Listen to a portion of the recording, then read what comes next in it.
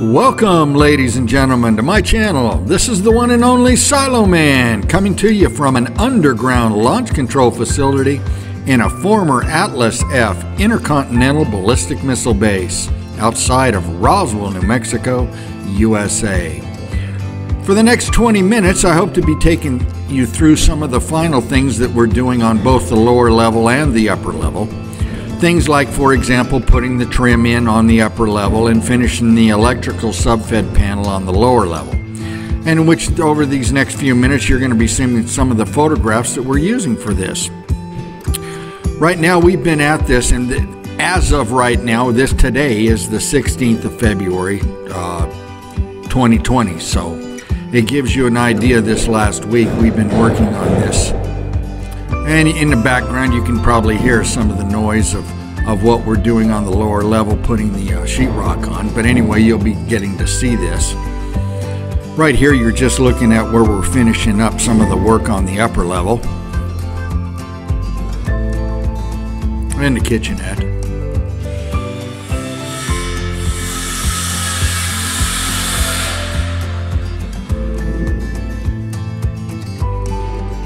And here we're finishing the final coat on that ceiling. And you can see Manny up there painting that.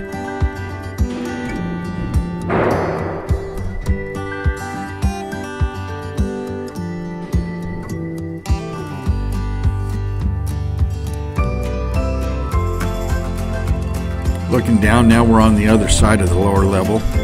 And what we're going to be doing here is taking care of the drain lines coming down, also the old drain line. We haven't really decided yet whether we want to take it out completely or leave part of it in place. Probably at a later date we'll figure out what we want to do there. Here's Manny coming on around the last bit of the center petition that's non-bearing that we put in. And then back on over to the side where we're going to be doing some of the drain line.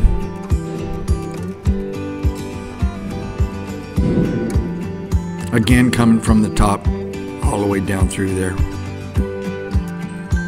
Thought I'd make it nice by painting it the same color we painted the upper level.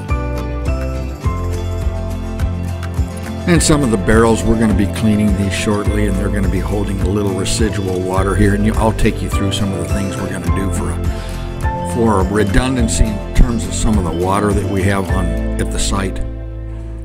And here you can see Manny's finishing up some of the drain lines coming down from the upper level. We have designed this to where there can be a bathroom with another toilet directly in line with that drain, but we just decided not to put it in at this point. But it certainly it can be put in at any time. And then again, Manny finishing up on the old drain line that was originally when the site was built. Wow, it's been something to see. Finally, when we get all of this out of here, and you can see the electrical panel in the back. Right now, that's already been installed, so it's kind of neat to look back on these and you're just, wow, look at all that. And again, Manny finishing up on the drain coming from the upper level shower as he's going over.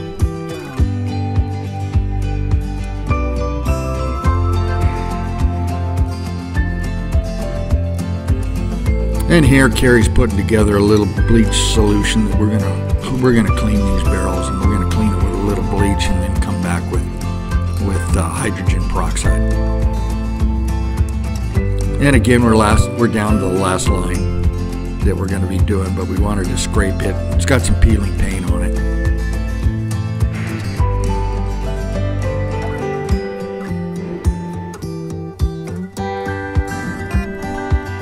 And we're cleaning the barrels at this point.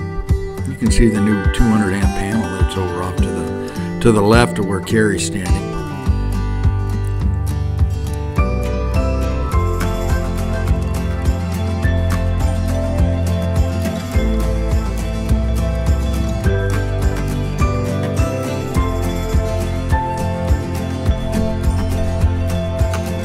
So we're kind of trying to do two tasks at the same time.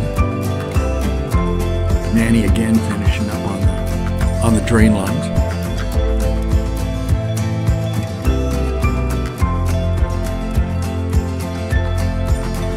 And there you just about have it. I mean, what a beautiful looking job, especially when you're just standing there looking at it and you're going, wow, this really changes everything. So it's so satisfying to finally see it all come together.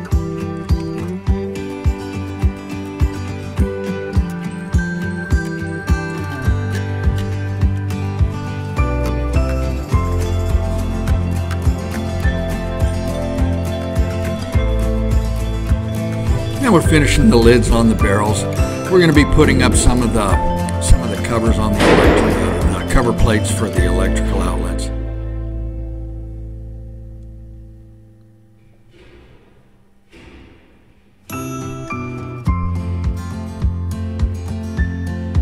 And again, our spaghetti. Doesn't look like that way now, but you'll be seeing that over the next few minutes. It was really nice to see it all come together. We're just draining out some of the water that we had with some of the bleach.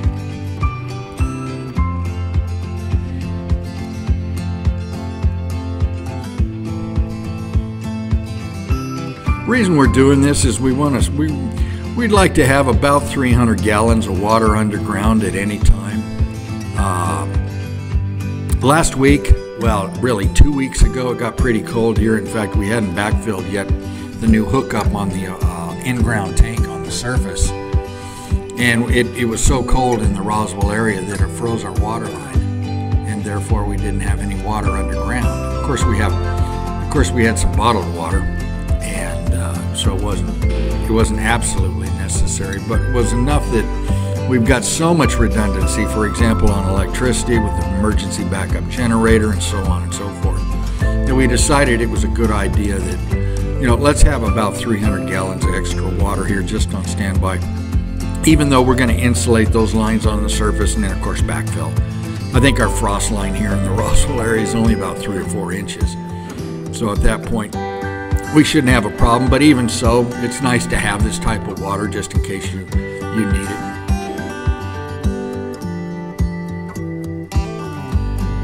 And there, all of the electrical lines that were coming down that we ran all throughout the site, you can see we're painting those.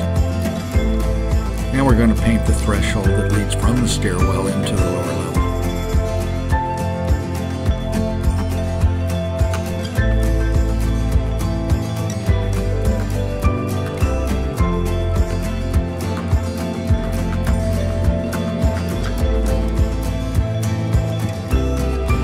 And now we're on the other side of the room, and this is really about the last of the electrical lines coming down that we're going to go ahead and paint and tick and tie. We had quite a few ladders on the surface, so we went ahead and we're just in the process of now cleaning up what we do have and moving it out. This is some of Manny's stuff, and we're going to go ahead, and Manny right now is sleeping in the office. And you're going to be seeing that. I built that office many years ago just simply as an area in which I could work if I ever wanted to, and you'll be seeing that. Again, that last line coming down from the upper level.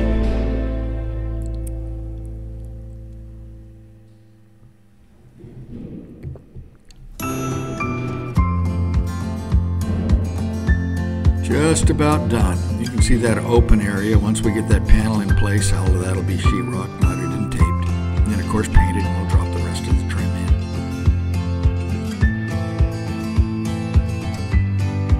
That's part of the completion.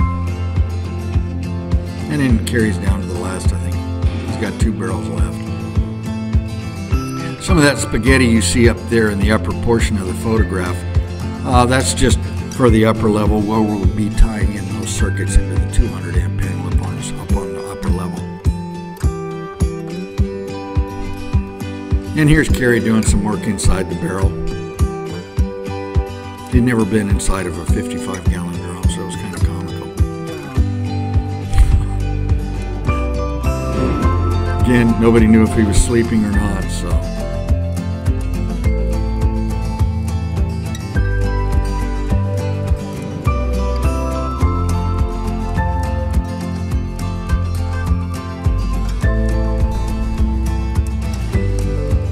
And there, Manny's finishing up on the uprights.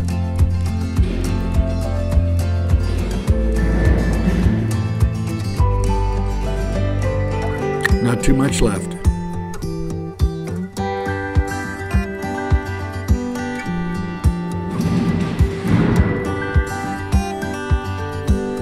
Coming on around.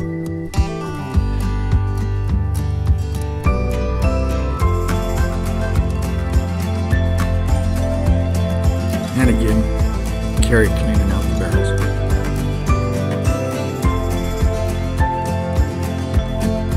There you have Manny moving on around.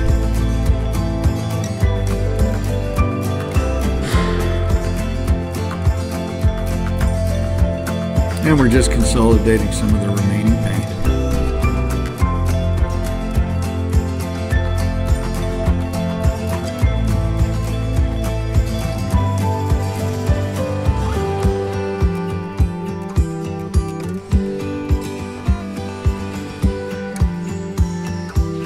Some of the covers for the 55-gallon drums.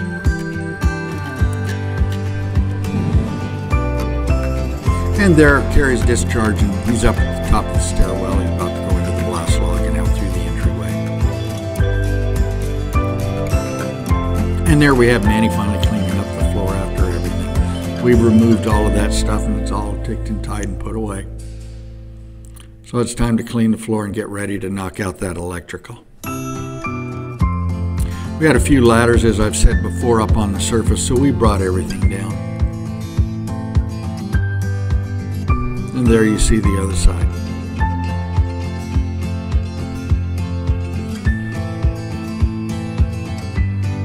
All right, we got the panel in place. Taking the measurements.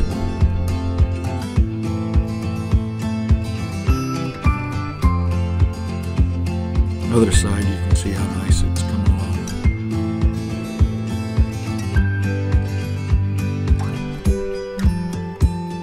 Got the sheetrock in place that we're going to be using to fill in those last few spots. Manny's still shop vacuum. Went ahead and painted. We had not painted the inside of the upper level doors. There's only 3, so we went ahead and did that. Then we'll come back and put the doors in the carriers. The way we eat, we have a little table upstairs. You can see in the background we're about to put the DeWalt on top of the workbench that we can extend out. Here's a little something that we did on the water line coming in. You can see the jet pump there. We've got a 55-gallon drum full of water that's right beside it. Here's some of the mess that we're trying to get away from. And we'll be going through that and moving it into different locations to free up some of the space in the lower level so we can do the floor. We went ahead and cut the line and put in a hose bib, and then we just run a standard garden hose, and we can fill that barrel with the water coming in from up above on the surface. And you can do it 2 ways. I mean, we've got plenty of pressure coming in just without the jet pump with gravity feed, but by using here we are in the silo, and you can see we've got 4 55 gallons that are full of water. Here's a little office that I built years ago, and that's, of course, is Manny's inflatable bed. As you can see, that's looking from the silo. You can see some of the rappelling gear on the left. Some of what we're doing, we're just going ahead and then we'll seal these barrels up, and we'll probably change out water every few months. But at least there'll be 300 gallons. Here's looking at Carrie. We've gone ahead and taken some of the tools and just put them inside some of the empty barrels as a good place for them. We just simply don't have the room now in the lower level because we're going to be painting that floor, and we want everything out of there. And here's a different look. You can see the jet pump with the filtration on the right. You can see the water barrel on the left.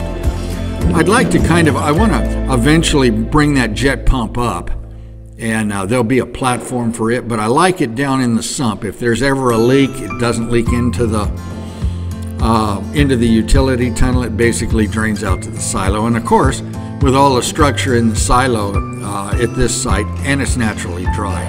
And here we're putting in a small header just for the top of the electrical panel itself.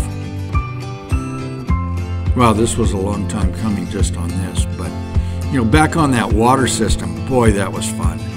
I mean, now we've got the redundancy there. If we do need to, for any reason that we need a little more, we just attach the hoses, and we've got, you know, capability to move that water really anywhere we need it.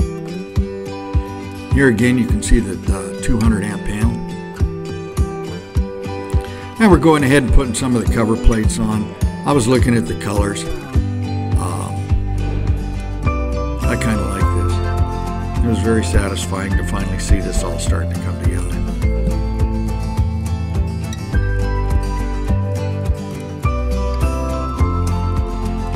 And there you have it. We've finally got the panel in place, and we're going to go ahead and start wiring it up.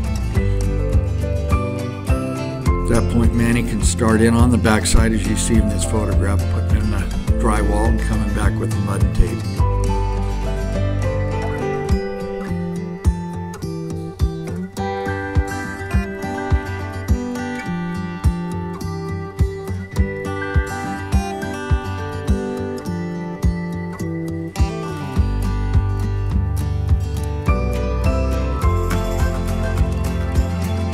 And we've already punched out the holes for the circuits on each side.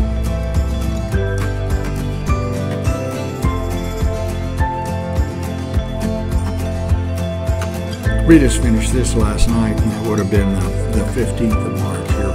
Manny has given the first coat of the mud and tape on the back side where the new electrical panel is. The reason I kept both sides open is I just wasn't sure which way I wanted to face that panel. And so finally I made the decision to do it on the other side, so we went ahead and did this.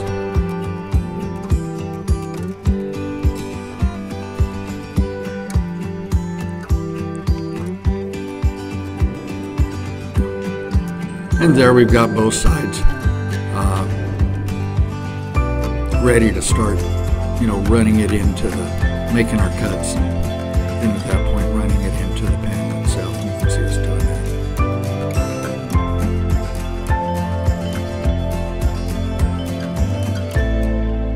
And Manny's still working on the backside.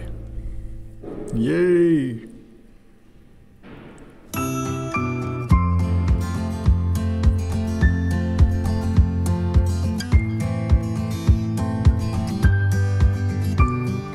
And we're trying to finish this up, and you'll see we'll probably have this site up for sale in the next few weeks. But it's really been a fun project. We're looking at probably going into the silo in the next couple weeks also, because I want to change the lighting system. It's the old halogen bulb 500 watt lights, which is just an energy hog. And so we'll be going in with some different LEDs in the silo, so you'll see us start to light it up at different levels. So and we hope to shoot that in live video, so you'll be able to really enjoy it. But it's going to probably come in the next couple weeks. We want to get that lit up. Here again, Manny's finishing. This has just been just so enjoyable to finally see her come together. And Manny here's putting on, this is the second coat. So this absolutely occurred this morning, on February the 16th.